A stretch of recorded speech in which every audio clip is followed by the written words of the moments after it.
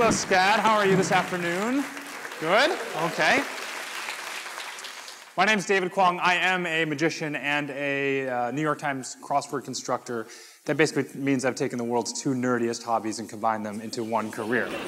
But that's because I believe that magic and puzzles are the same. And I thought that I would introduce to you probably the best example of this, which is a Rubik's Cube. See if I can just solve this puzzle like a magician would. Okay, thank you. The show will get better, don't worry. Another illusionist, adept at mesmerizing audiences, is linguistic puzzler and magic man, David Kwong. David's encyclopedic vocabulary challenges crossword puzzlers, while his masterful sleight of hand confounds the rational mind. David's performance amazed at SCAD, and later he pulled back the curtain on the man behind the mystery. So David, you are a cruciverbalist and a prestidigitator. I mean, that sounds slightly menacing. Explain yourself. First of all, well done saying them both. Cruciverbalist means crossword writer. Cruca is cross. Verb is words. And then prestidigitation literally means fast fingers. Presto, preste, and digits. Sleight of hand. Two passionate hobbies that I cross-pollinated to create something new. How did you learn to do magic in the first place? I was about 7 years old. I saw a magician at a pumpkin patch, and it was a pivotal moment for me because he didn't just fool me, but he fooled my father. Oh. My father is a biochemist, this omniscient scientist. When he pulled one over on my dad, I wanted to have what this guy had. I have the periodic table of the elements here. I'm going to try something with this rubber band and some mind reading. Here we go. Boom. Okay, I'm going to try something here. I need you to think of your element. I need you to send those words to me. Think of the first letter. That'll help. And let's try for this. Thorium, indium, erbium, potassium, and sulfur. Have you heard your elements? Sit down for me, please. Did I get all five? All right, okay, not bad. Thank you. And then my mother, who's a history professor, has a love of words and writing, and we played Scrabble when I was probably 12 years old, and I started doing the crossword puzzle. The light bulb turned on for me, and I thought, you know what? All magic tricks are puzzles. Let's put them together. Yielded this, a crossword puzzle in a magic show, and I'm going to teach you how to build one in the style of the New York Times. Are you the only person who is a magician crossword puzzle creator?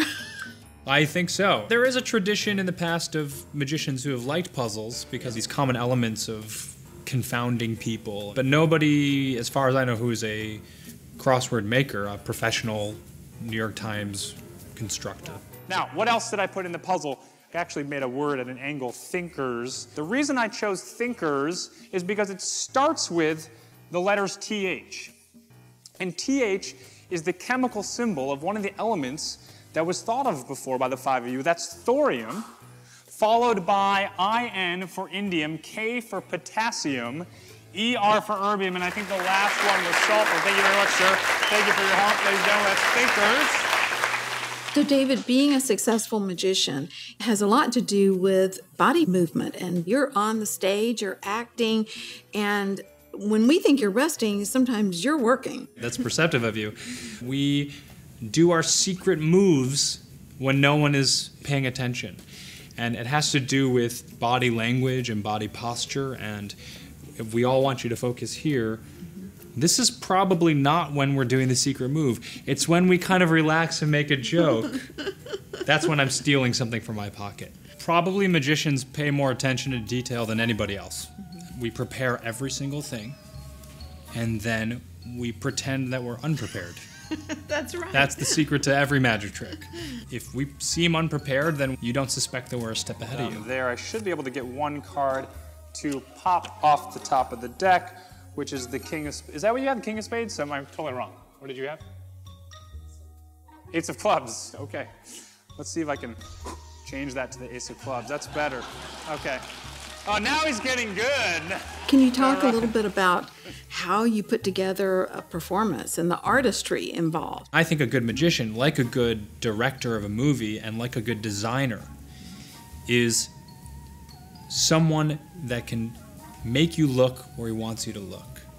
But a great magician and a great director and a great designer can make you feel what he wants you to feel. And he takes you on a journey that will surprise you and leave you awestruck.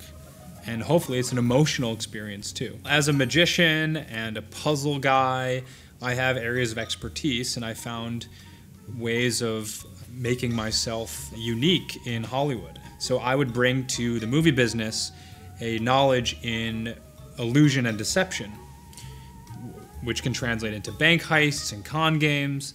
And so I started consulting on movies like Now You See Me, which is all about magicians. And do you see your card here? No. That's because you're looking too closely. And what have I been telling you all night? The closer you look, the less you see.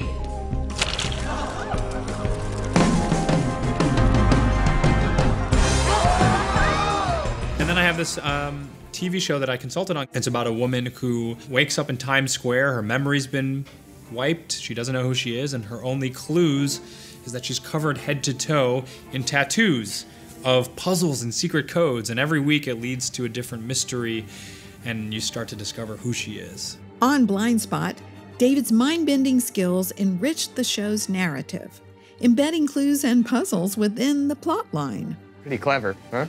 Took me forever to work it in there. You solved one of the tattoos. David helped devise Jane Doe's tattoo mystery, and he even inspired a recurring character on the show, also named David.